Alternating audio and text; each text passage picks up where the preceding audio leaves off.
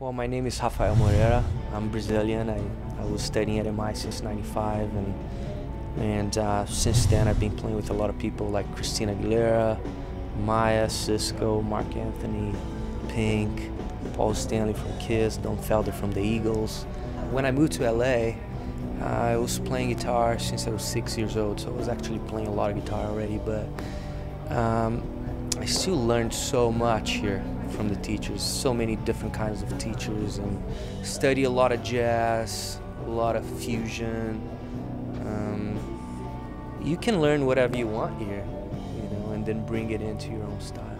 My advice to those guys that are coming to LA to learn and to actually open their ears and understand that you can learn whatever you want and you can be whatever you want. You just gotta believe and let it happen, to you, because that's what I did.